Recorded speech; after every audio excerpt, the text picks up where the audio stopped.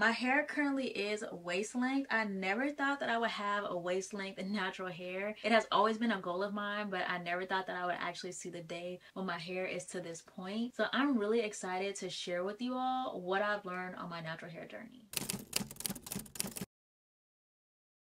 Hey y'all, welcome back to my channel. Welcome to my channel. If this is your first time here. My name is Tayia B. In today's video, I am finally sharing my natural hair journey from 2019 to now. So I've got my coffee and I've got my notes. Let's go ahead and get into it.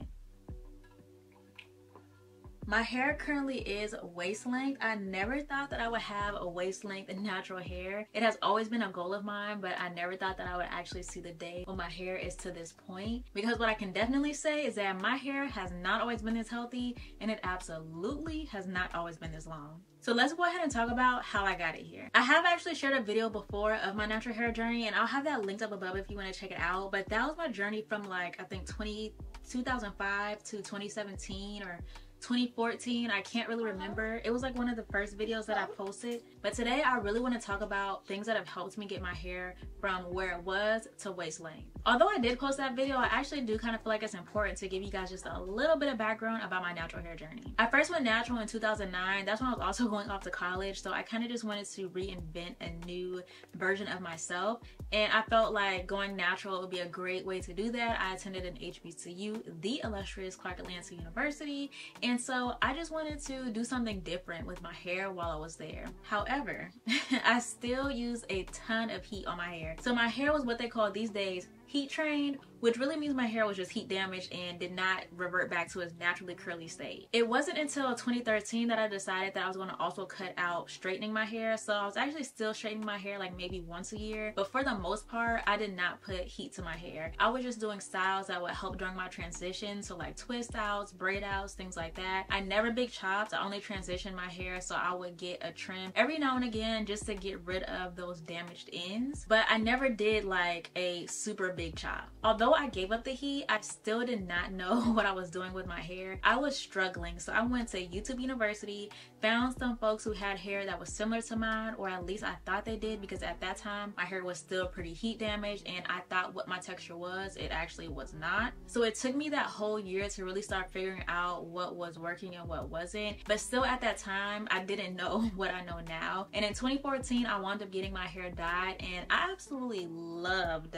the way that my hair looked. Like, my hair colorist, she did her thing. Like, this picture right here, it is still floating around on Pinterest because people are using it for inspiration for getting their hair colored. I'm still getting DMs about it, but let me tell you, let me answer this once and for all for anyone who is watching this. I don't know the color she used, okay? She came up with that color all on her own. That's why she is a beast at what she does. My hair looks absolutely amazing, but I messed up because I did ask her like, what should I be doing, what product should I be using, but because I was in my PhD program on a PhD student salary, I did not have the coins to upkeep my hair the way that I should have. And I'm low-key mad at myself because I shouldn't have invested in getting my hair colored if I didn't have the money to keep it up. But at the same time, I feel like it allowed me to learn a lot about my hair. And also, I love the way that it looked when it was straight and curly, so it is what it is. Since then though, and through a ton of research, a ton of trial and error, I'm finally at waist length hair. So let me go ahead and share with you what I have been doing to get here. First, I had to truly figure out my hair type, and I'm not talking about the curl pattern, you know, the 3A, 3B, 3C, 4ABC, all of that. No, that is just the type of curl you have, like what your hair looks like when it is in its naturally curly state. And it ain't gonna do nothing for you when it comes to figuring out what products you gonna use. I'm gonna just be straight up. Like, it's not really going to do much for you. What you should really focus on, and where my focus really lies these days, are in these three things: my hair's porosity, my hair's density, and my hair's texture. So porosity refers to your hair's ability to absorb and retain water. I have a low porosity hair, and you can have low, normal, or medium and high porosity hair. My hair is low porosity, which means that it takes a very long time for it to absorb water. Now, what I have noticed is that whenever I'm washing my hair, I absolutely have to saturate my hair fully for at least like 5 to 7 minutes before my hair is completely like saturated with the water. Otherwise, my wash day routine it ain't gonna be it, okay? It ain't gonna be it. Now, depending upon your hair's porosity, that will determine how long it will take for it to completely be saturated with water. Also, because I have low porosity hair, I really like to use products that have water as its first ingredient or other humectants like glycerin, honey, things like that. Next, I had to figure out my hair's density, and this refers to how many hair follicles grow per square inch of scalp. I have medium density hair. Now, I know it may seem like my hair is thick, but I promise y'all it is not thick. Next was figuring out my hair's texture, so you can have fine, medium, or coarse textured hair. And your hair's texture refers to the width or the thickness of a single strand of hair. Whenever I hold a single strand of hair between my fingers, I could definitely feel that it's there, but it doesn't feel extra thick either. So I consider my hair to be more on the medium coarse side. The next thing that has really helped me on my journey to waist-length natural hair is determining what my hair needs. And with this, I'm talking about protein versus moisture. It's important that you maintain a balance between the two, and some way that you can figure out what it is that you need. If your hair is feeling really mushy or very fragile, then you more than likely need some protein added to your hair care routine. But if your hair is feeling really dry and it's just lacking elasticity, then you probably need more moisture in your hair care routine. I think it's really important for me to let you know that I do not deep condition my hair weekly. I know that, you know, when the natural hair movement was really up and booming, which is actually really interesting thinking about the evolution of the natural hair movement, but I digress. We were told that we need to be deep conditioning every week. Every wash day, we need to be deep conditioning. No, you need to listen to your hair, because your hair may not need to be deep conditioned. You may just need you a simple rinse out. So for me, I have a weekly wash day routine. I do try to wash my hair at least once a week. And then I have a monthly wash day routine, which is a bit more intense. For my weekly wash day, I shampoo twice. Most times I'm using a clarifying shampoo and following up with a moisturizing shampoo. But if I don't have a lot of product buildup, then I will just use a moisturizing shampoo twice. And then I will use a rinse out conditioner. For my rinse out conditioner, I don't particularly have a favorite. Like, there are so many that are my favorite. So maybe I'll make a video showing all of my favorite conditioners, shampoos, things like that. If that's something you're interested in, let me know down in the comments and I will get on that for you. After my rinse out conditioner, then I will go ahead and style it. And my style just depends on, you know, what I feel like doing that day. But I will talk about that a little bit more in just a second. For my monthly wash day, I will start out by doing a pre-poo treatment. I also will sometimes do like a hot oil treatment, or simply use a water bottle with some warm water in it to really saturate my hair. Or when I'm in the shower, that's really the best time to do this. I would just let the water be my pre-poo, and I'll just be in there detangling my hair with the water. After that, I will shampoo twice as usual with a clarifying shampoo and then a moisturizing shampoo. And then I will do a hair treatment if I need one. So like Sacred has a hair mask, a reconstructing mask that I like to use whenever I feel like I need a bit more protein. So I will use something like that. And then follow up with a hydrating deep conditioning treatment. And then once all that is said and done, I'll go ahead and style my hair. Now, throughout this whole process, I make sure to use the right detangling tools. I detangle my hair at every single step. My favorite detangling tools are my tangle teaser, my unbrush, or simply my fingers. So on my weekly wash days, when I'm not using a pre-poo, I will use my fingers while my hair is saturated and under the running water to go through and detangle my hair. Also, with the shampoo in my hair, I will use my fingers to lightly detangle my hair. But while my conditioner is in, I will either use my tangle teaser or my unbrush. Just depends on which one I have in the shower at the time. Both of them are really good. The key with detangling is making sure that you take your time. Go slow, because if you go too fast, you're gonna rip your hair out. I noticed, like, before I would just go in and, like, if I got to a tangle, like, I'm just ripping through my hair. But now I really take my time with detangling. And if I come to like a really big tangle or knot, then pulling my hair down and kind of just working through that knot has helped tremendously and has really helped to save my hair. Next, girl, turn down the heat. Turn down the heat. I love a scorching hot shower, okay? But I noticed that when I was using water that was too hot on my hair and really on my body too, so this is applied to both my hair and my body.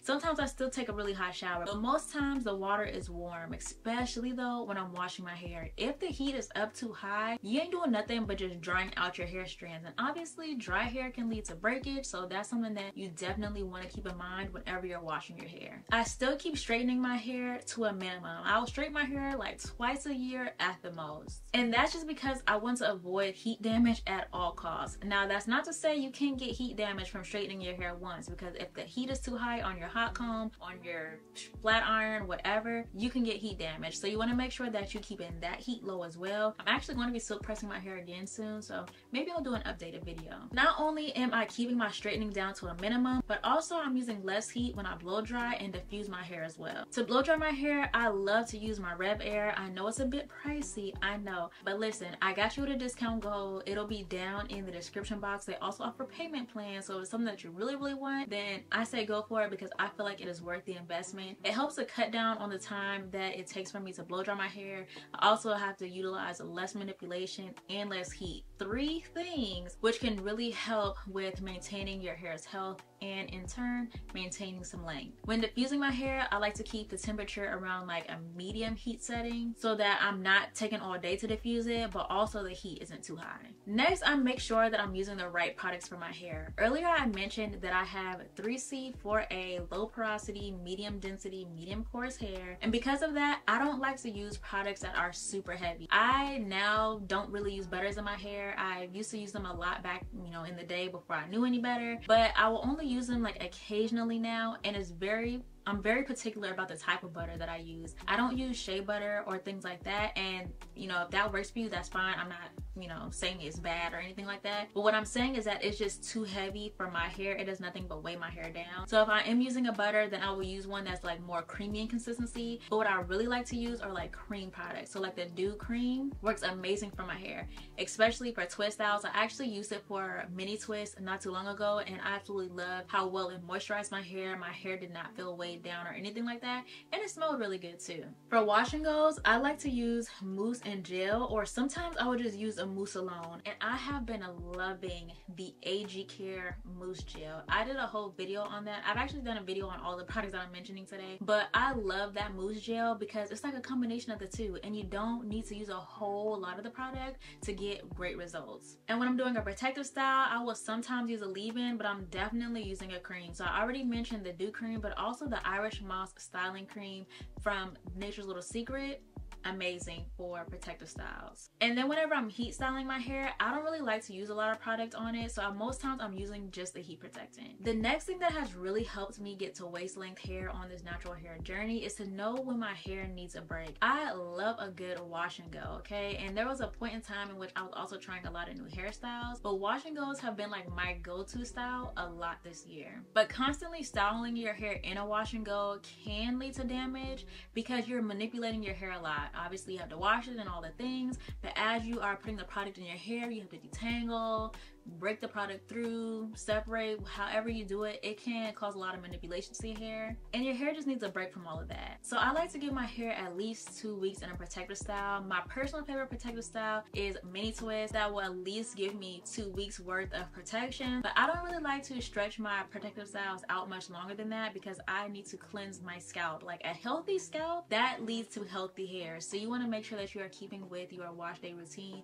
even if you have a protective style. And now I will say that I have gone like a good month. I did these small butt length knotless braids, and I needed to get my time's worth out of wearing them, so I did stretch that style out for about a month. But I definitely recommend that you keep up with like weekly or at least bi-weekly wash days. I did deal with postpartum shedding, and around my hairline I still feel like, I don't know, my hair is not the same. It has just never gotten back, but also I never had like super thick edges anyway, so I feel like where they are now, I've actually come a very long way. And the way that I was able to maintain my length and just the overall health of my hair when I was going through postpartum shedding was wearing my hair stretched, and that kind of goes back to wearing a protective style. So I would stretch my hair and wear it in mini twists or any other style that I could do while my hair was stretched, because I noticed that when my hair was in its naturally curly state during that time, my hair was more likely to get tangled and was more prone to breakage. So to help eliminate just those tangles, I would wear it stretched. The second to last thing, but probably the most important thing that helped me on this hair journey, was eating more nutritious foods.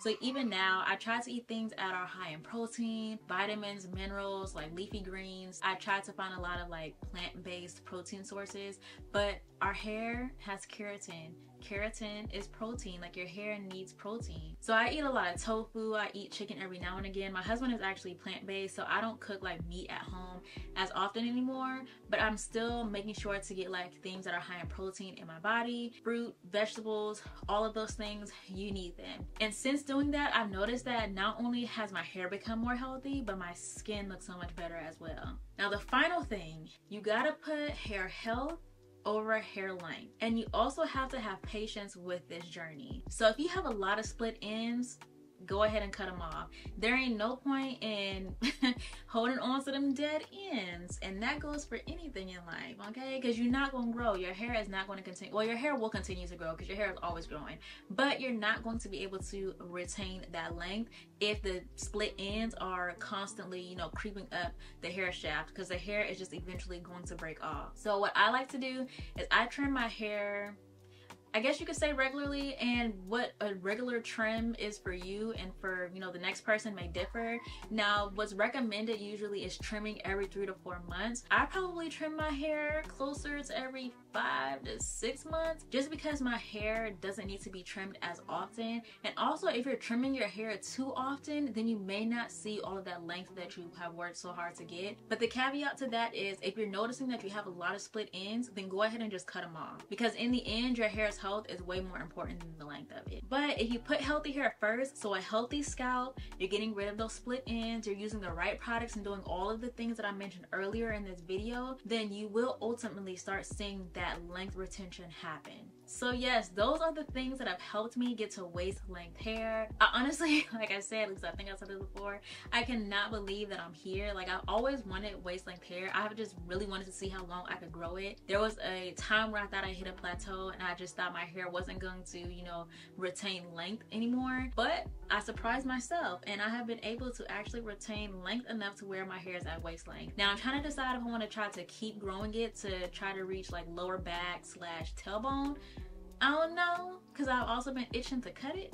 So we're gonna see. I'm going to keep implementing the things though that I've shared with you in this video and make sure that I prioritize my hair health. So I hope this video was helpful. If you have any other questions, if there's anything that I did not touch on, I did not mention, make sure you let me know down in the comments. I will do my best to answer it. But with that said, thank you so much for watching this video, and I will see you in the next one. Whew. All right, it's time to go eat. Your girl's hungry.